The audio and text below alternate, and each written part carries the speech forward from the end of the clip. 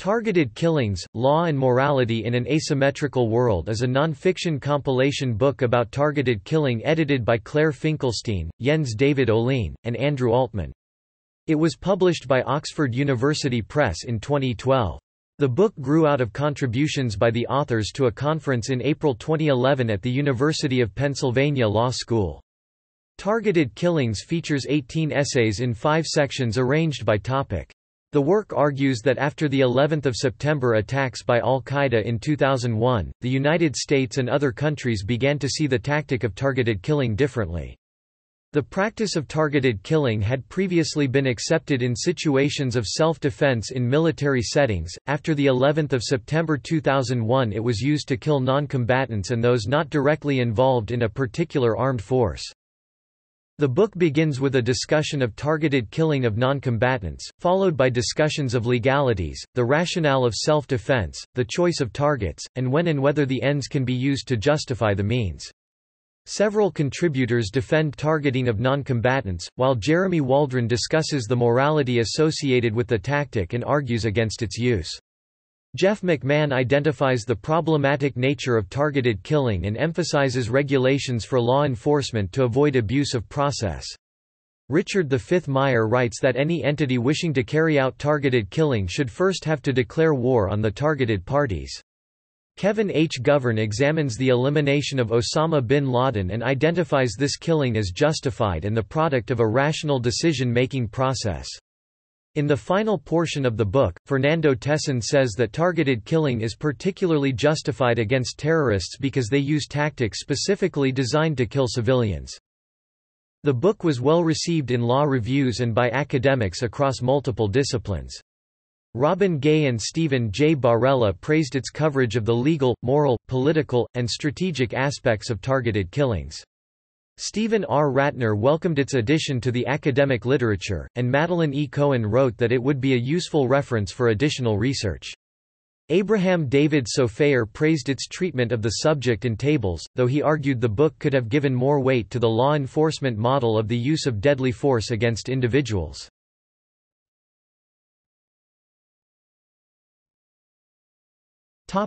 Background.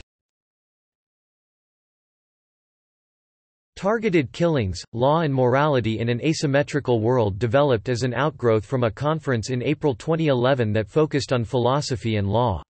The conference took place at the Institute for Law and Philosophy of the University of Pennsylvania. Experts in the fields of public policy, politics, military regulations, battlefield knowledge, law, ethics, and philosophy discussed contemporaneous issues surrounding targeted killing in society. The conference was titled, "Using Targeted Killing to Fight the War on Terror, Philosophical, Moral, and Legal Challenges," and was organized by the University of Pennsylvania Law School. At the time of the book's initial print publication date, its editor Andrew Altman worked as professor of philosophy at Georgia State University and concurrently as director of research at the Jean Beer Blumenfeld Center for Ethics. Claire Finkelstein was the Algernon Biddle Professor of Law and Professor of Philosophy at the University of Pennsylvania and concurrently as co-director of the University of Pennsylvania Institute of Law and Philosophy. Jens David Oline was employed as an associate professor of law at Cornell Law School. Oline's work had been published in academic journals, including the American Journal of International Law, the Columbia Law Review, and the Harvard International Law Journal. He wrote the 2008 book Defending Humanity, When Force is Justified and Why with George Fletcher, which was also published by Oxford University Press. Targeted Killings, Law and Morality in an Asymmetrical World was published in hardcover format by Oxford University Press on 30 April 2012. A paperback version was published at the same time. It was also published as an e-book for the Amazon Kindle by Amazon.com on 1 March 2012. In September 2012, the work was published at Oxford Scholarship Online.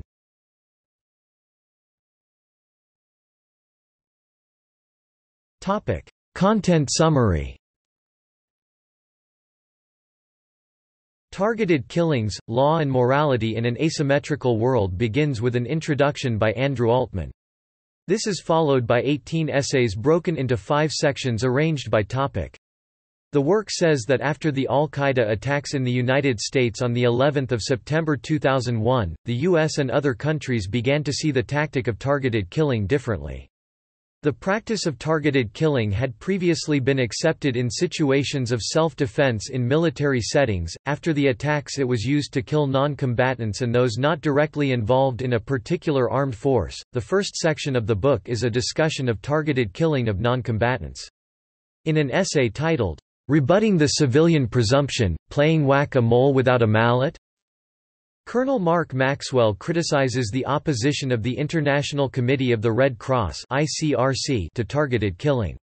Maxwell writes that individuals may indeed serve a combat task without being a member of a particular state force. He argues for an extension of the definition of combatant to include those who arm themselves and engage in combat roles. Targeting co-belligerents by Professor Jens David Ohlin supports Maxwell's opinion and describes an analytical viewpoint called linkage, in which he states armed terrorists and members of organizations can be killed. Ohlin interprets the guidelines of the ICRC to include reliance upon a military system of identification of combatants. Can just war theory justify targeted killing? By Professor Daniel Statman is an analysis of three thought processes used to discuss targeted killing rules: contractualist, collectivist, and individualist. Statman writes that the tactic of targeted killing is a just form of combat in each of these analyses. New York University and Oxford University professor Jeremy Waldron deconstructs the morality associated with the tactic and argues against its use. He says that similar rationalizations could be used by the enemy against those conducting the targeted killings. There may be an inherent selection bias of targets, and warns of a slippery slope when defending an actor that uses the methodology. In the second portion of the book, a group of articles discuss which sets of laws should be used to regulate targeted killing.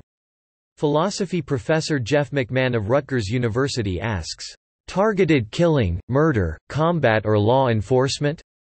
He says that eliminating enemies for purposes of self-defense is justified. McMahon writes about the problematic nature of targeted killing and emphasizes regulations for law enforcement to avoid abuses of process. University of Pennsylvania law and philosophy professor Claire Finkelstein writes in "Targeted Killing as Preemptive Action" about the difficulties of rationalizing targeted killing outside of the realm of typical combat between state actors. Finkelstein characterizes people as non-combatants unless they are a member of a group that includes identification through standardized attire and criminal behavior patterns. Mississippi College School of Law professor Richard V. Meyer writes that current regulations and standards for targeted killing are inadequate. He says that any entity wishing to carry out targeted killing should first have to declare war on the targeted parties involved. The book's third group of essays analyzes the rationale of self-defense as a justification for targeted killing. Washburn University School of Law professor Craig Martin writes in Going Medieval, Targeted Killing, Self-Defense and the Jus ad bellum regime that self-defense is not an appropriate rationale for targeted killing because such a justification is restricted to conflicts between state actors. University of Tulsa School of Law professor Russell Christopher writes in Imminence in Justified Targeted Killing that self-defense should be ruled out as a suitable position in several examples of potential conflict. He critiques arguments by governments including the United Kingdom and the United States that self-defense can be used as a rationalization of action against imminent danger. Western Washington University emeritus philosophy professor Philip Montague says in an essay titled, "Defending Defensive Targeted Killings," that use of this tactic against combatants can be seen as defensible and justified acts against terrorism or those who assist terrorist organizations. The fourth portion of the book discusses how to make specific choices in targeted killing situations prior to state actors carrying out actions against individuals. University of Utah S.J. Quinney College of Law professor Amos N. Giora discusses the importance of criteria-based reasoning in targeted killing decisions, and concludes that instead of combatant commanders in the field, lawyers in consultation with decision algorithms must make decisions on targets. Pepperdine University School of Law professor Gregory S. McNeil critiques the arguments of those against targeted killing in his essay, Are targeted killings unlawful? A case study in empirical claims without empirical evidence. He differentiates between decision-making processes of the United States military and those of the Central Intelligence Agency, emphasizing the U.S. military tactic of attempting to avoid collateral damage. Ave Maria School of Law Associate Professor Kevin H. Govern examines the killing of Osama bin Laden in his piece, "Operation Neptune Spear: Was Killing bin Laden a Legitimate Military Objective?" He says this particular killing was justified and born out of a rational decision-making process. American University Washington College of Law professor Kenneth Anderson distinguishes the use of military drones from targeted killing in his article, "Efficiency in Bello and Ad Bellum, Making the Use of Force Too Easy." He says targeted killing as response to threats and to prevent potential terrorist attacks is justified. The final portion of the book analyzes consequentialism within the scope of normative ethics and deontological ethics. Florida State University Tobias Simon eminent scholar Fernando Tesson writes in his essay, "Targeted Killing in War and Peace: A Philosophical Analysis," that targeted killing is particularly justified against terrorists because they use tactics specifically designed to kill civilians. University of Illinois law and philosophy professor Michael Moore says in "Targeted Killings and the Morality of Hard Choices" that targeted killing can be seen as justified through both deontological and consequentialist models. University of Pennsylvania School of Law professor Leo Katz writes in "Targeted Killing and the Strategic Use of Self-Defense" that there is a danger of a state government artificially generating instances in which it asserts it must use targeted killing in self-defense. He warns against situations in which governments find it easier to kill terrorists than to put them through due process of law. Katz concludes that current regulations support targeted killing because existing law does not consider his argument and justifies the tactical elimination of terrorists.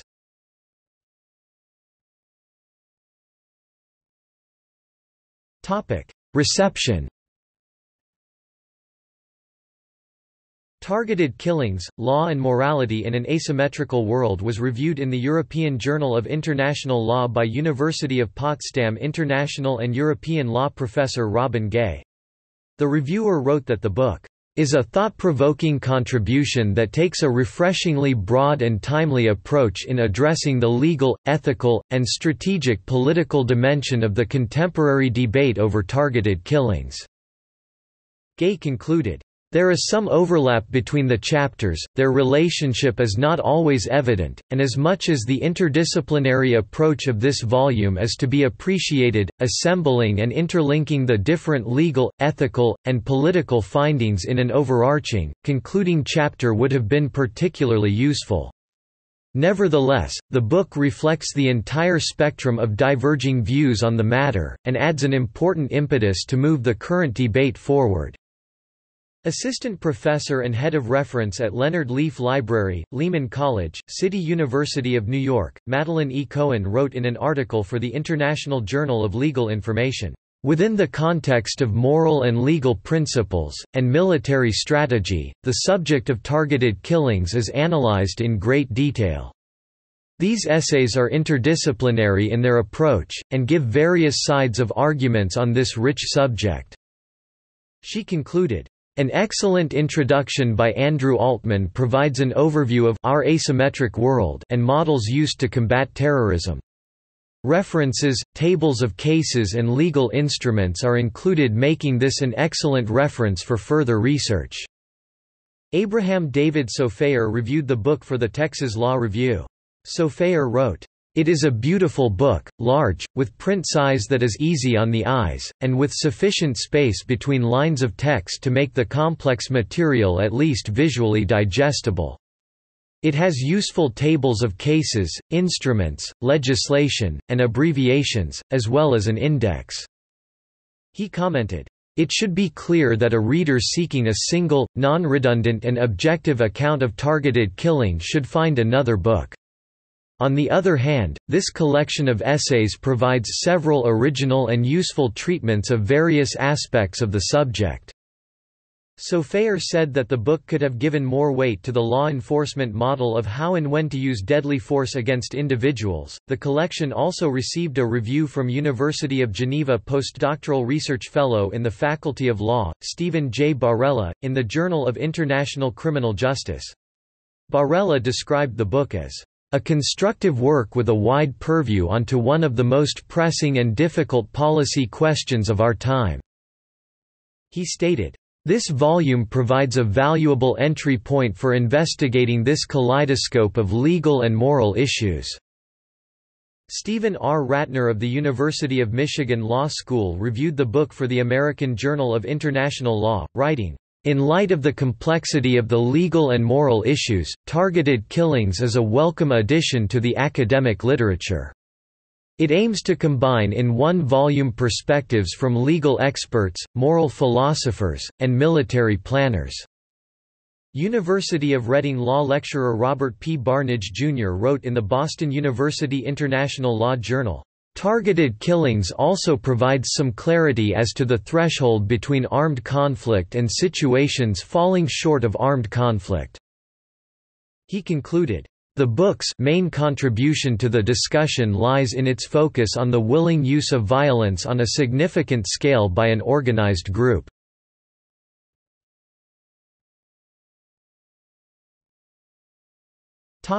See also: